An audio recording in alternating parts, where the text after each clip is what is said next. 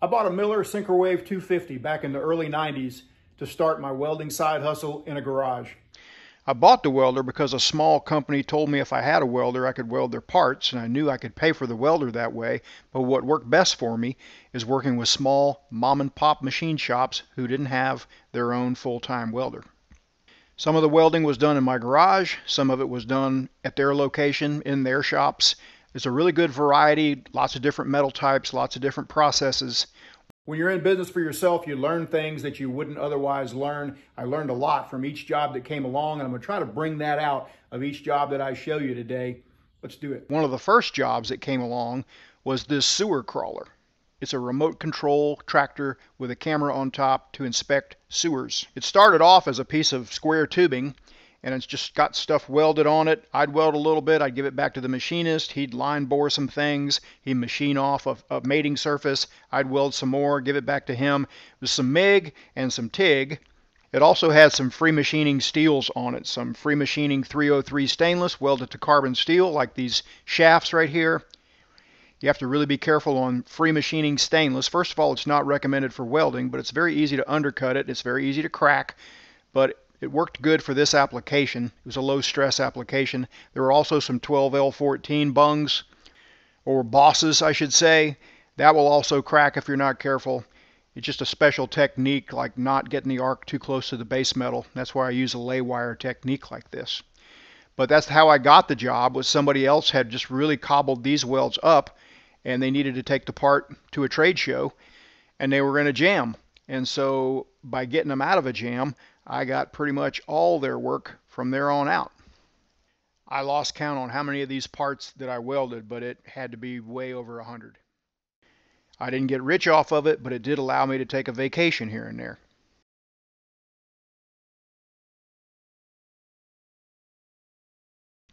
For general fabrication, sometimes short circuit MIG is fine, but anything that might be used for a lifting device or something like that, it's best to use some other process other than short circuit MIG. I used pulse spray MIG for this job right here, just for that reason. If you read any of the welding codes, especially AWS welding codes, short circuit MIG is really discouraged for anything structural.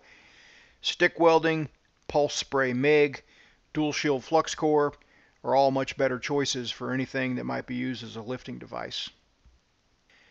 Modular fixturing and welding tables with indexed holes are worth their weight in gold when you have to do a lot of fabrication.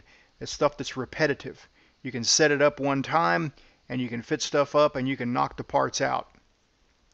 If you've never used modular fixturing, like strong hand tool stuff, it's hard to really visualize just how beneficial it is.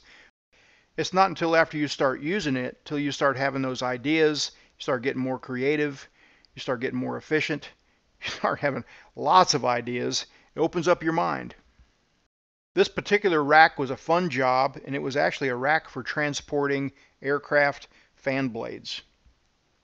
When you're in business for yourself, eventually you're going to get some round parts, but when is it worth it to buy a turntable? You never know if that second order is ever going to come in. So my first order of round parts, I fabricated this crude turntable out of a 10-speed bicycle. It was powered by a 1/4-inch drill motor that I got at a yard sale for $5. I used a 1/4-inch mandrel up against the rubber part of the tire so I wouldn't transfer current through the drill motor. I made a really crude torch holder, but it was adjustable and it worked, and it just had a heavy weight on the bottom to hold it still. And I could run the speed of the part just about right to where I could weld one part while I was wire brushing the part I just welded. A homemade tailstock with a piece of 1/4-inch stainless tubing inserted into the part gave me an argon purge. I was good to go. Then I got a promise of doing hundreds more of those parts, so I bought a welding lathe off eBay, and those parts dried up. Hardly ever got another one. But I never regretted buying that welding lathe because I used it on so many other jobs. It paid for itself in no time. Now, I call this a welding lathe because it had a tailstock on it, but more often than not, I really didn't need the tailstock. I could have just used a positioner turntable. But there were several jobs where it did come in handy having the torch holder, and it had an actuator on it that was air powered, so I could just do that, get it up out of the way, release the tailstock, change parts. I mentioned earlier, sometimes you get drawings, sometimes you don't. Occasionally you get really good drawings. It pays to be able to read them. Working for small machine shops, there were quite a few jobs where I do a little welding and then I'd pass it back to the machine shop. They'd do some machining and then give it back to me, maybe for final steps, final welding. I actually kind of enjoyed that because since this was a side hustle for me, I kind of enjoyed the break. Now this is that same part. I did quite a few of these. I decided instead of using the stationary torch holder that I would get the tailstock out of the way and just weld them by hand and kind of get some more practice walking the cup. Get used to that again. The other end of this part was slightly different, a little beveled insert, and instead of having a prop mechanism, I just decided to rest that TIG Finger XL right next to the weld, and I had the machine set up at about 2 pulses a second, and that provided a nice steady prop. My fingers didn't get hot, came out pretty good.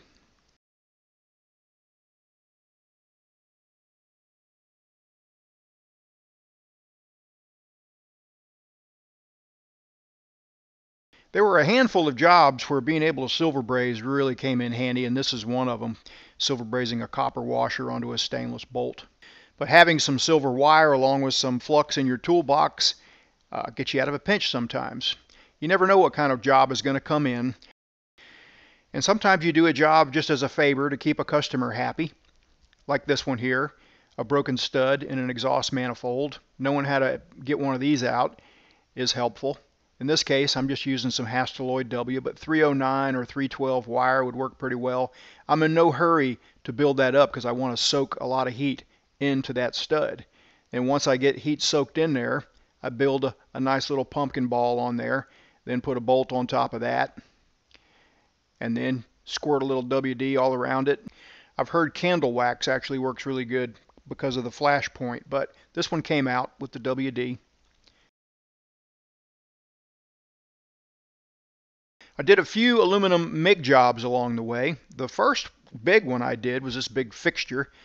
Kind of had to do a little layout work on the table, get things centered up. About a 200-degree preheat sure does help on thick aluminum like this. For this job, I just use a Hobart Ironman with a spool gun. But along the way, I got hold of a push-pull setup, and man, it was nice. This job had a lot of different parts that went to it. It was some type of a stand. And I really didn't have to do much preheating on this because I was able to weld certain areas first and kind of like build the heat up in the part.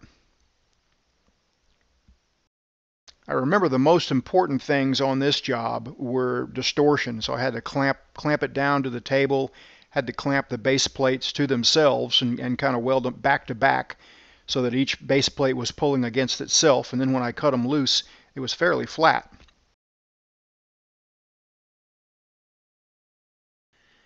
This little assembly here, kind of tricky because that pin has to slide in and out freely once it's all welded up. Getting it tacked up with those little L brackets coming off the table, that was easy to get it square, and then putting a lot of weld on the very ends first, that made it pull a lot less. So I welded the outside first, with the pin still in it to keep it from moving, and then I welded the inside, keeping the pin in it as much as I could. I think the main thing that helped was getting a lot of weld on the ends before I ever started welding the inside and outside. Let's fast forward through the rest of it because it's quite the job. I want you to be able to see the end product, but without showing this doesn't make as much sense. So the end product, powder coated and everything, looked like this. Again, it was a stand for some kind of aircraft engine part. One super important thing is communicating with the customer. In this case, these parts got a black oxide treatment, and I would not have known that had I not have asked. Socket inserts like this are often made out of chrome vanadium steel, and typically I'd go with a 309 filler on something like that, but knowing that it was going to get black oxide treatment, I went with the ER70. I also found out by talking with the customer that these parts would also get a black oxide treatment. This job had a fairly detailed set of drawings with it, with weld symbols. This was a lifting device, and so it kind of gave me a little bit of pause because they specified welding on that forged lifting ring there. and that's usually not a good idea. But I learned this part was only going to be lifting about 50 pounds. Again, communication with the customer is key. A very similar job, this was a load balancer type lifting device. Came with a pretty detailed set of drawings, but a pretty simple job. Really a fun job. Sometimes you get jobs like that you wish you had 1,000 of. Gravy. It'd be nice if you could cherry pick your jobs, but you can't. The machinist made me a fixture to tack these up and locate them, and it just was so easy to drop them down inside the hole of my turntable here. This job could be easily done without a turntable, but when you got a turntable, you want to use it. And even though it was only welding halfway around the part, it just made them go so quickly. And it was fun. A really common task is mismachined parts, misdrilled holes, things like that. Just something like, oh, I put the chamfer on the wrong side, or I put 2 chamfers instead of 1. And so just building that back up, because they've got time in this part, it makes sense just to run a little bead, put back a little metal that got removed accidentally, and then they can remachine and go on about their business and save the part. Sometimes it's worth it for them to just make a new part. Other times they ran out of metal and it's the weekend and they need delivered the part on Monday, and so being able to replace metal like this is a benefit. Happens on all types of metal. This is a stainless piece right here. Something went wrong. That groove isn't supposed to be there.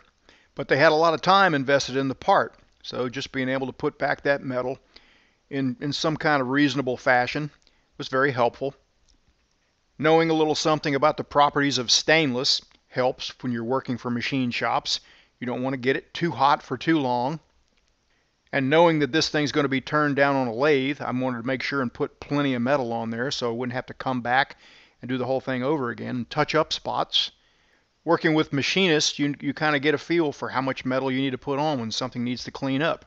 Another really common job is just misdrilled holes.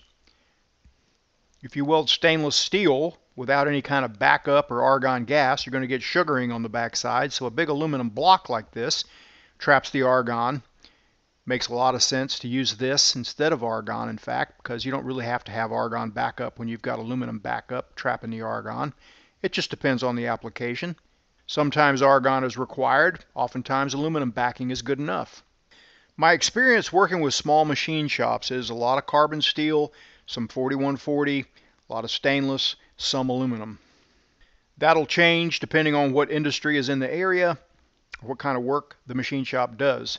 This is replacing some journals in some roller shafts, some stainless steel roller shafts. My job was to put enough weld metal on there so that a nice radius could be machined back in there. Just like that. For plain carbon steel, cold rolled steel, you almost never need a preheat. This is 4140, a big thick chunk of 4140. Even though much of the strength that's required in this part is in the design, it's 4140, and 4140 will crack. It will harden, it will be brittle if you don't give it a good preheat. I welded this small weld first, before then rechecking it and then welding the other side, maintaining a 500-degree preheat. The strength of this part is basically in the design because the load is sideways and it's welded on both sides. So I opted to use plain old ER70S2 filler wire because it's much less crack sensitive. Doing jobs in my own garage, sometimes I use my own oven to preheat parts. This is a big heavy chunk of 4130. Heated up to 550, then took it out to the garage, reheated it a little bit with a torch to make sure to get it up to temp. This was a 2-pass weld, and this is the second pass you're looking at here. Again, some communication with my customer let me know that this was just an alignment fixture. No real strength required. 4130 was specified for dimensional tolerance and stability, more so than strength or hardness. So I used ER70S2 wire on this too. I think we can see communication with the customer is an underlying trend here. Sometimes your job is to straighten something. In this case, there was a worn area on this shaft right here. I had to do some weld buildup as well as some heat placement, some cooling off with the air nozzle and a dial indicator to get it close enough to then remachine. Using heat to straighten something is a skill all in itself, and maybe that's a topic for a future video. Some jobs that come along are just really simple. Modification of a wrench or a specialty tool. Nothing to it, but you do need to do a good job. And you do need to know how to select a filler metal. Again, this is an off-the-shelf socket, so I'm using Hastelloy W here as a filler metal.